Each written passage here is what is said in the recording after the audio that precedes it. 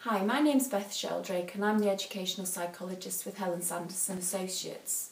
Today I'm going to talk a bit about appreciation, what we mean by appreciation and how we can go about finding out about the things that others really like and admire about our children. So by appreciation we mean finding out about a person's positive characteristics, their gifts and their strengths.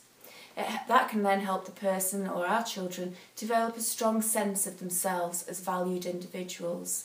This can then in turn have a positive effect on their well-being and their self-esteem. It's also great for us as parents to hear what other things people have to say about our children. So you can start with yourself if you want, but you also need to get on board all the other people that know your child well. So think about the school setting.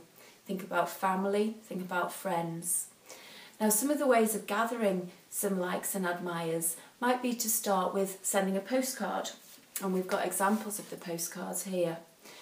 So sending a postcard to a family member or a friend and just asking them to jot down 3 things that they appreciate about your child.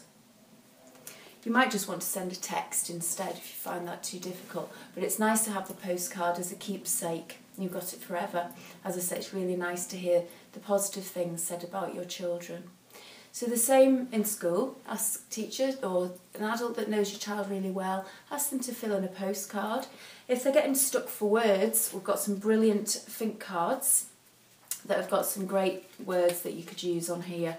So assertive, generous, trustworthy, there's lots on here. When you're using statements, use strong statements. Try and avoid words like generally or sometimes, because that can mean, well, he's sometimes assertive.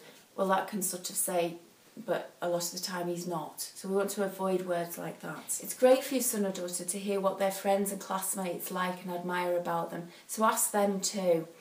One of the things that I've done in the past is to keep a little whiteboard on the fridge in the kitchen. So when people come round, I ask them to just jot down now and again things that they like and admire about my kids. It's great for your children to see it, but it's also nice for you to keep as well. Aim to collect at least 5 good quality statements from people about your child, things that they really like and admire about them. It's great to see your child just grow in pride when you tell them what's been said about them. I have seen children literally grow and glow with pleasure. So it's lovely. Enjoy it.